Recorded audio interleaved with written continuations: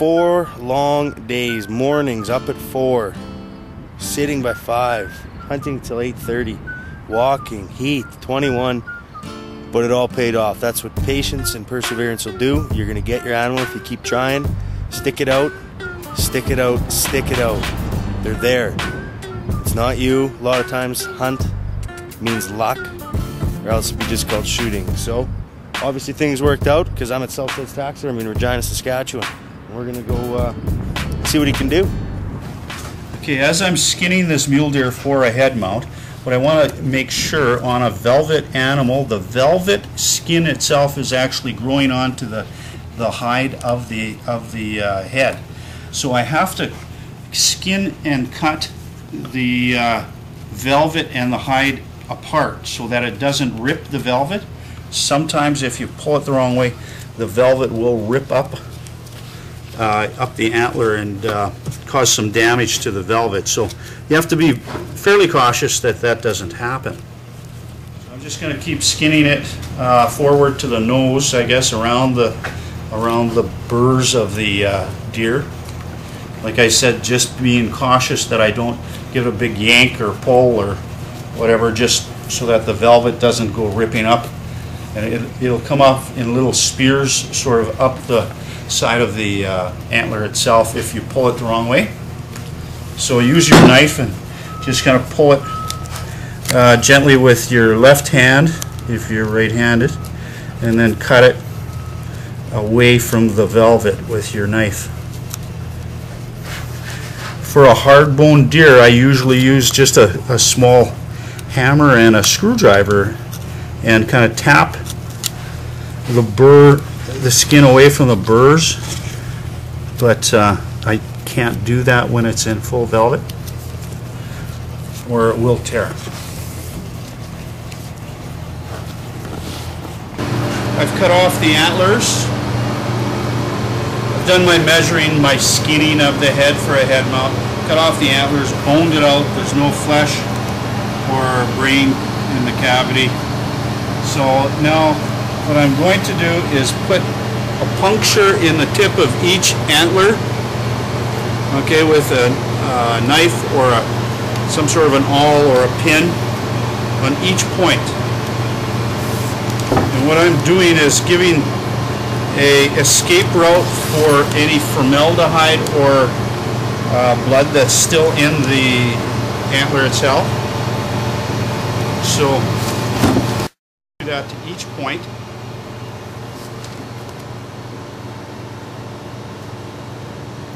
And I do have my formaldehyde pretty much ready here now. What I'm going to do is I'm going to take it outside because this formaldehyde is very strong, and I don't want to get overly sick from it. So I'll do it outside in the wind, and it should be good enough. I can still cock it.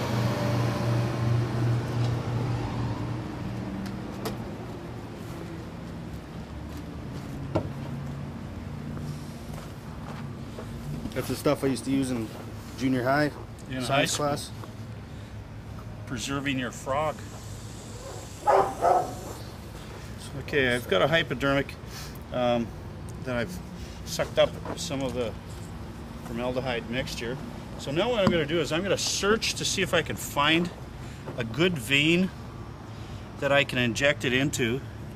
Everybody has seen the vein marks and channels after the velvet is removed, but to see if I can inject one here now. Now it's at a stage where the velvet or the antler is very hard, so it may be dried up too much, but I might not be able to get a good injection into it. But I'll give it a try and see.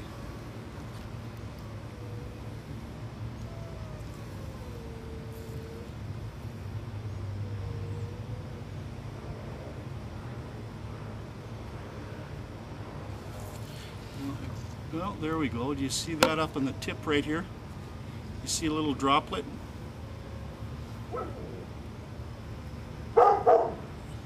There is a droplet of formaldehyde that's worked its way out. I did inject. There's blood seeping back out of it.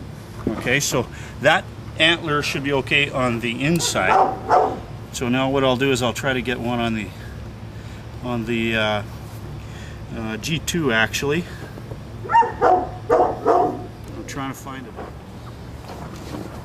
I'm used to doing caribou more than deer, so caribou I've got a little more space to work with.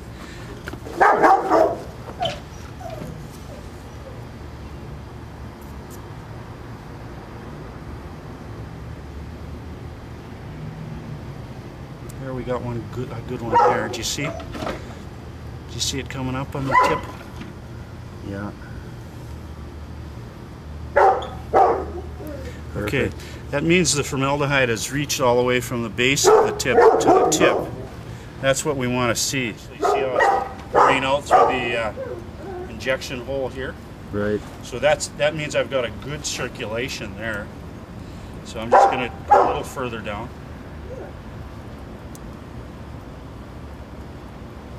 I use my thumb and just my thumb and nail and try to find the actual.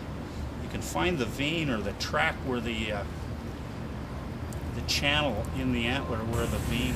As you can see, I'm all rubbered up and goggles, and I should have a respirator on, but just for this footage here, I'm just trying to show and explain it. That's why we're outside. I'll feel pretty honored if I'm the only one with the velvet deer in here, but I doubt that. You're going to get a bunch more here. I'll get some velvet antlers, but next week, because they're starting to shed already a little bit. The whitetail, where I just was, out in Diefenbaker, they're already shedding theirs, but the mule deer aren't right now, as you can see. I may not be able to inject them. Now, this is the best way to preserve them, I believe. Okay, so there's another way? There's other ways, which is freeze drying. You have to have a freeze dryer to do that, or a big freezer with lots of air that can circulate so that it does dry it out. There is a method of tanning actually, so it would be having a container mixed with a pickle tan, and you actually tan it on the. So there are several ways of doing it. This would be probably the quickest and most absolute if you can get all of the injection If somebody's points. up in the bush and they have no options, probably best just to stick it right in the freezer, right? Yeah, if there's no other way, a freezer will preserve it. It'll stop it from doing anything. It won't do anything basically as far as preserving it, but it'll just keep it from spoiling. So until you can get it to a taxidermist, freezing it is probably the best way to save it.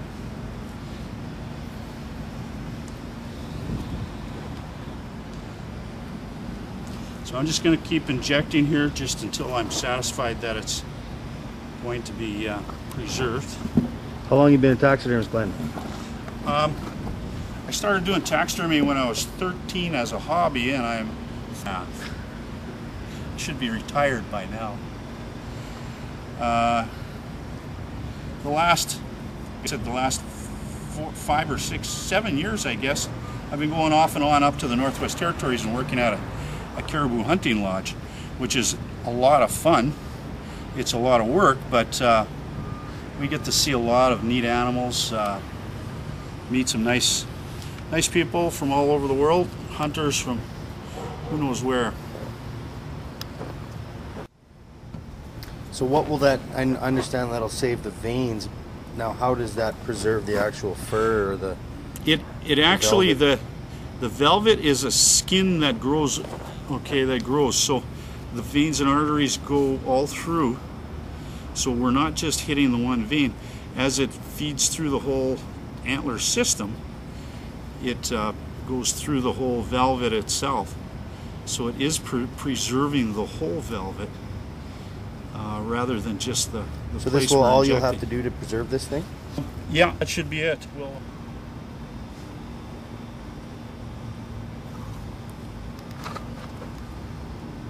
You see here?